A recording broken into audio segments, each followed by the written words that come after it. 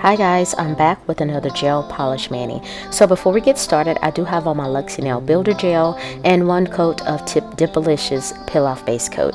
And I always use this base coat when I want my mani to last, especially when I go on vacation, because it lasts. It's difficult, almost like Rebels, but it works.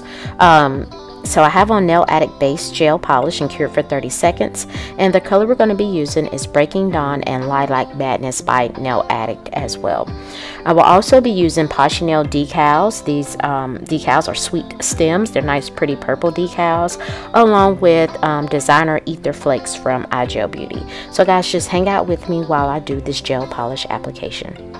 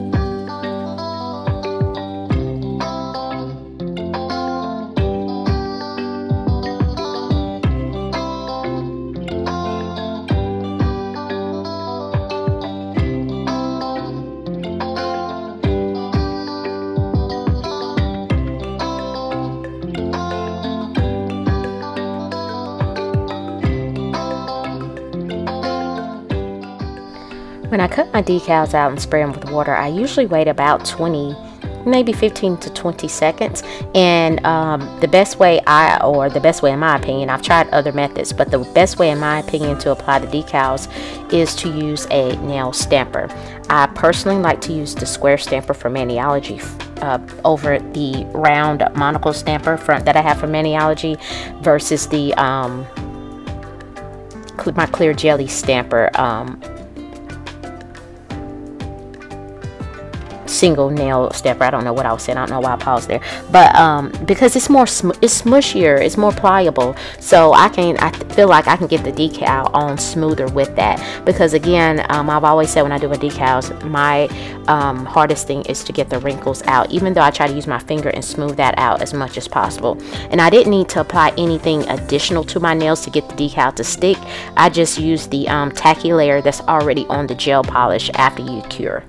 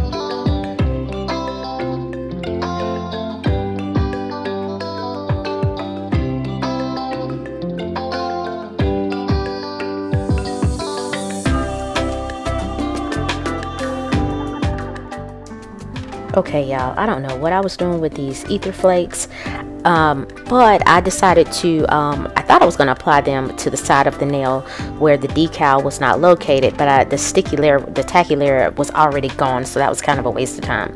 So the brush that I'm using is actually a gel polish ombre brush. I haven't used it, so I was like, let me just use this. It looks like it's the right kind of texture on the brush to pick up those flakes.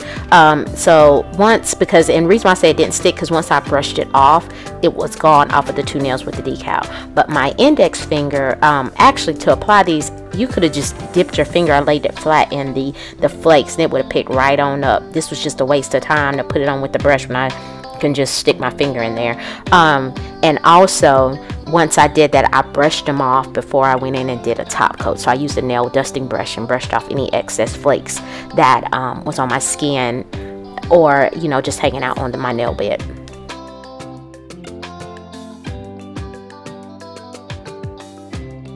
So after I did that, I went in with iGel Beauty's Jewelry Gel, and my goal was to apply the rhinestone in the middle of the flower petals, but then you'll see at the end of the video I changed my mind, and also I didn't, I applied a bunch of rhinestones to my thumb. I don't know what my thought process was there, but I ended up only putting 3 rhinestones on my thumb, a single one on my pinky that ended up moving from the middle. So that's why it's important when you're applying your rhinestones, do one nail at a time, but I was rushing. when I did this mani. But yeah, just do one nail at a time and cure in between. And the iGel Beauty Jewelry Gel is a 60-second cure, by the way.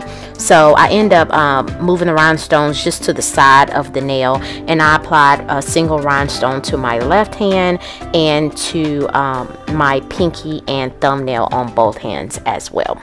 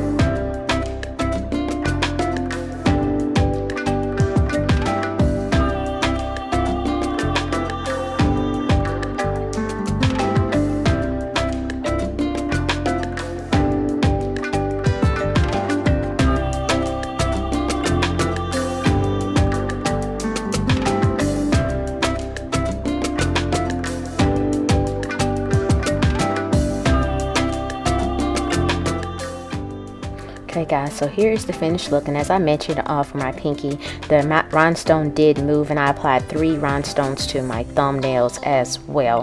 One thing that you're not supposed to do, but I did, I applied top coat on top of the rhinestones just so they would stick, and they did. So I hope you guys like the finished look. As always, once your nails cool off from being in the lamp, you want to apply your favorite cuticle oil. So guys, thanks for watching. I hope you have a great week, and I will see you next week.